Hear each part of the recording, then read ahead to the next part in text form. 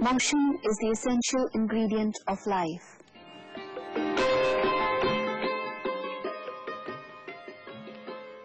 In everyday life, we observe different types of motion.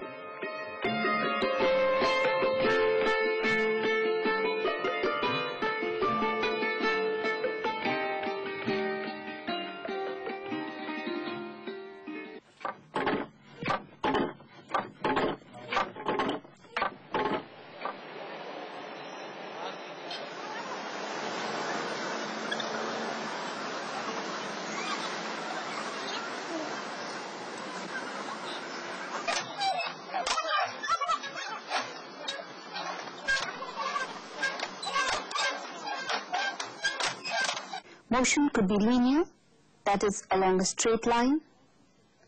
Motion could also be circular. The planets in solar system move in nearly circular paths. So is the case of satellites around the Earth. I'm sure you must have enjoyed swimming when you were a child. It moves back and forth about a mean position. What type of motion do you think it is?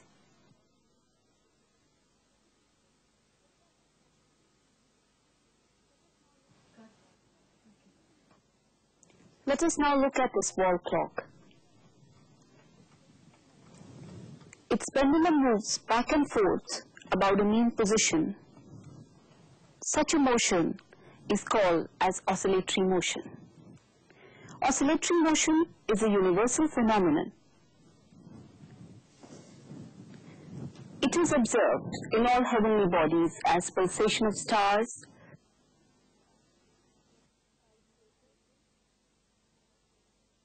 skyscrapers,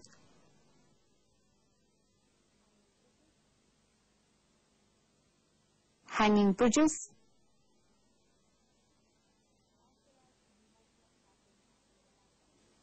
as well as in the motion of atoms in matter. The simplest type of oscillatory motion is simple harmonic motion. In a physics laboratory, you can observe this motion through a number of arrangements. Let us look carefully at some of these.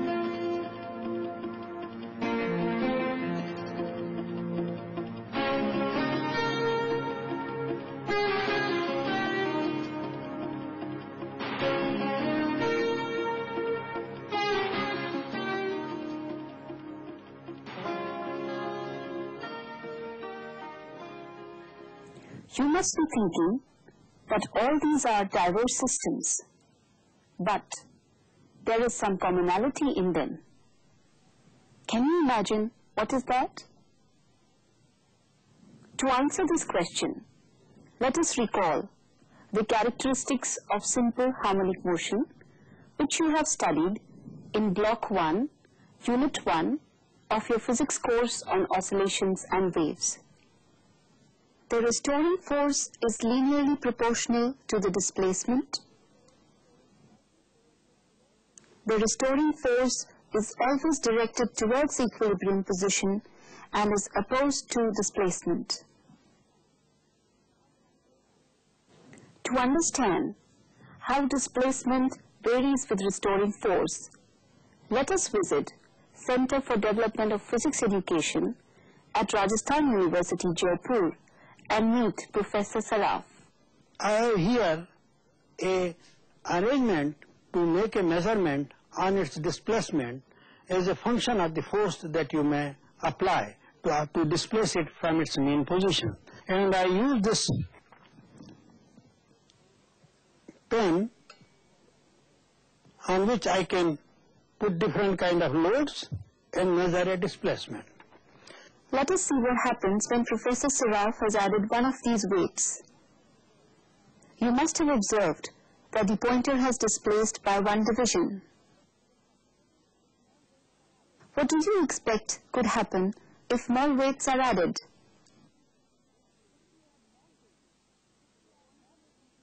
If we add more weights, the pointer will continue to show an increase in displacement. To quantify this relationship, let us plot a graph between displacement and restoring force, which is equal in magnitude to the applied force.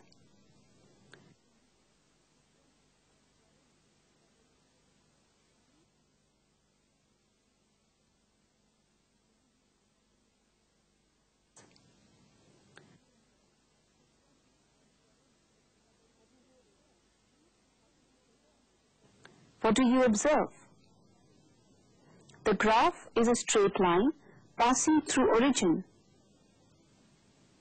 This suggests that restoring force and displacement are linearly related.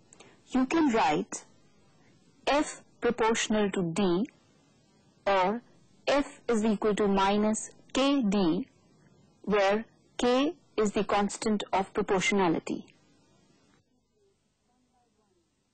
If we now remove these weights one by one, the displacement begins to decrease linearly.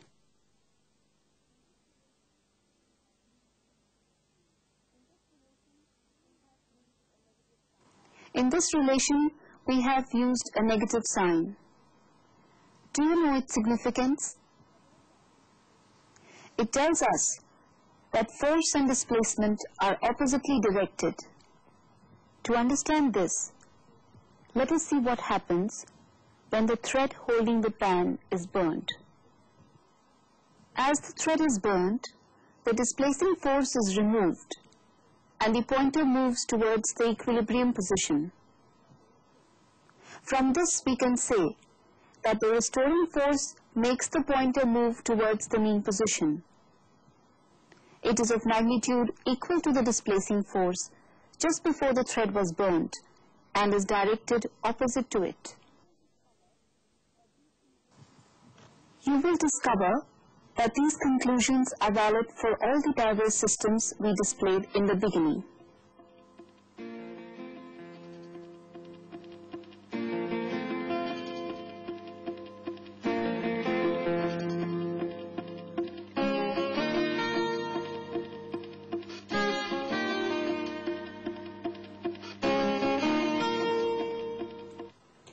Any system exhibiting these characteristics is said to execute simple harmonic motion. This is described by the equation xt is equal to a naught time omega naught t plus phi naught, where xt is displacement at time t,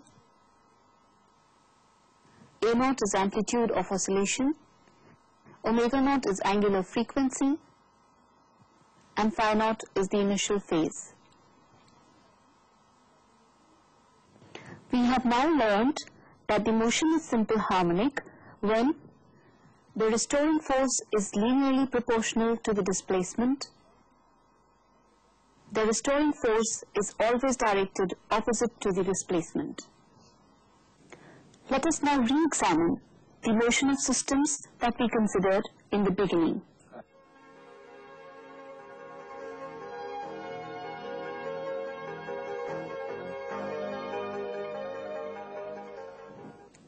The oscillations seem to die out. But why does this happen? This happens because every oscillating system loses energy due to damping. To understand as to what is damping and how it influences oscillations, we go back to Professor Saraf's lab. Here is a simple example in which the oscillator is first disturbed, made to oscillate with a certain amplitude.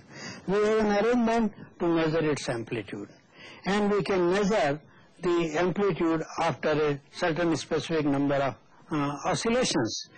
In this apparatus, Professor Saraf has built in an arrangement to change damping. Let's make this arrangement to oscillate. The initial amplitude of oscillation is 8 divisions. Let us see how this amplitude of oscillations changes with time and count the number of oscillations. 1, 2, 3, 4, 5, 6, 7, 8, 9, 10, 11, 12, 13, 14, 15, 16, 17, 18, 19, 20. You must have observed, after 20 complete oscillations, the amplitude has dropped to 6 divisions. Now let us change the direction of this aluminum sheet and again make the same measurements. Let's keep the amplitude of oscillations equal to 8 divisions and count 20 oscillations. 1, 2, 3, 4, 5, 6, 7, 8, 9, 10, 11, 12, 13, 14, 15, 16, 17, 18, 19, 20. The pointer now shows 4 divisions. The amplitude of oscillation has decreased due to the interaction of the plate with air.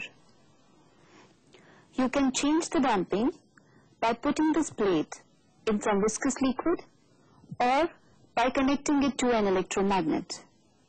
When the damping is small, the motion is described by the equation xt is equal to a naught exponential minus bt cos omega dt plus phi naught.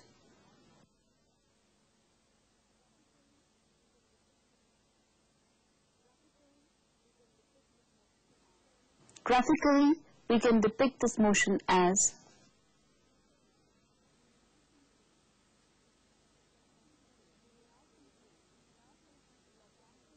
we may now conclude that damping causes wasteful loss of energy.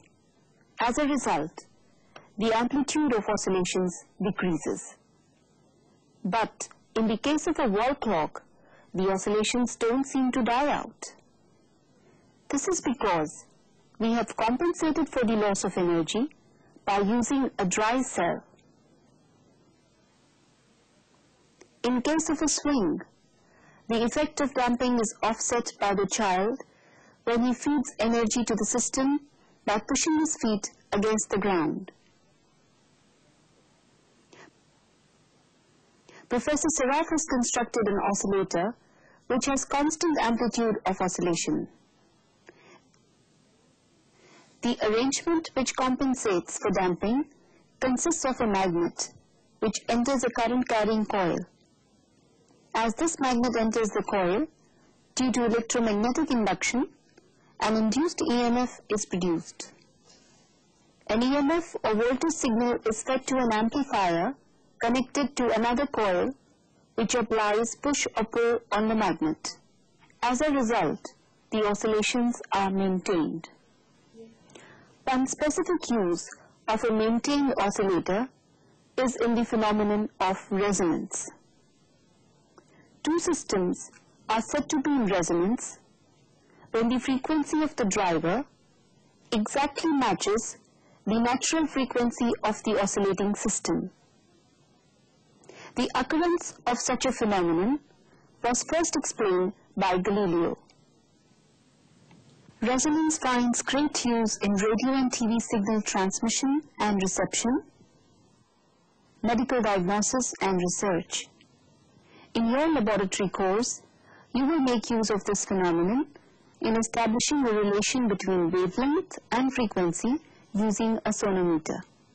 Following Barton, a 19th century physicist, researchers at CDPE have designed a system of 50 pendulums to study resonance phenomenon.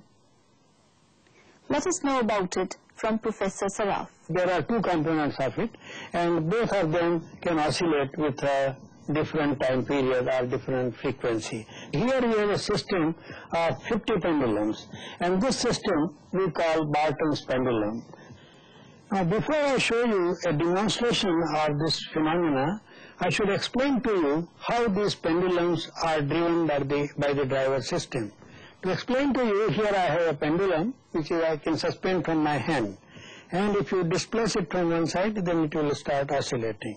This is the standard way we make an oscillator, a pendulum oscillate. But I can make it move in another way by moving my hand periodically from the top. I can build up amplitude and I can make it oscillate. This is really the principle which we are using here to make all these 50 pendulums driven by an oscillatory system. It will be interesting for you to look through this mirror, which gives you the end view of it, and you can see how the response, how the pendulums are building up in their oscillations.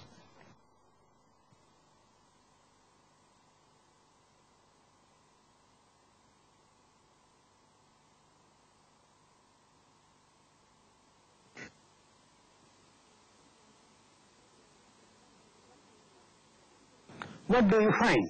You find some pendulums have responded very little, that so to say they are building up their oscillations to a very small amplitude.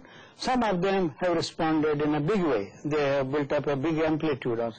Now, the interesting thing that you find is that the group of pendulums which are responding with a large amplitude are the one whose time period is very close to the time period of the driver system, and this is what we call resonance. We have seen how a group of pendulums responds when one frequency is imposed.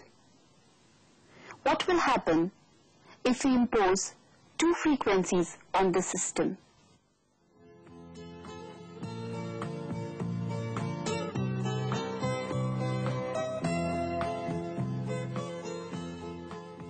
You are now looking at the response of all the 50 pendulums when they are made to oscillate under the influence of two oscillators. Rather, two frequencies are imposed on the system.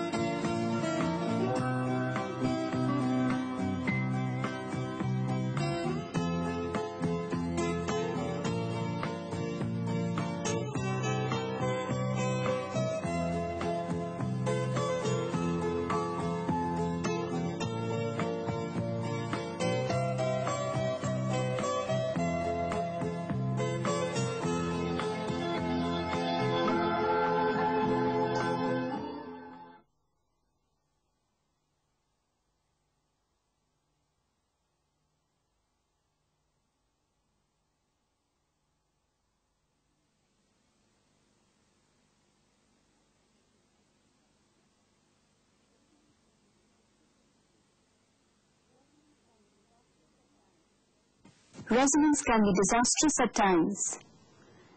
Its manifestation was observed when a suspension bridge in UK broke down while the army was marching past in rhythm. Since then, soldiers are told to break the steps while crossing the suspension bridge. In 1940, the Tacoma Narrows Bridge in Washington state collapsed due to wind-driven resonance. We have now learned that the motion is simple harmonic when the restoring force is linearly proportional to the displacement,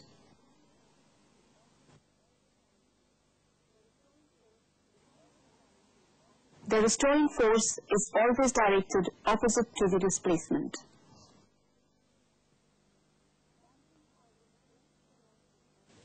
Damping causes wasteful loss of energy. As a result, the amplitude of oscillations decrease. Two systems are said to be in resonance when the frequency of the driving force exactly matches with the natural frequency of the oscillating system.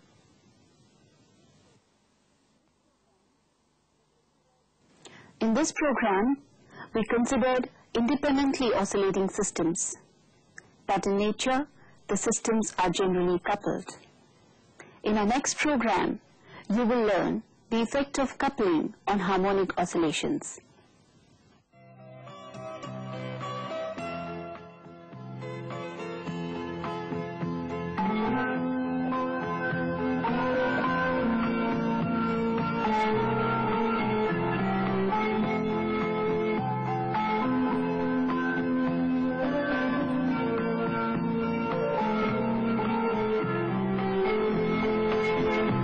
Thank you.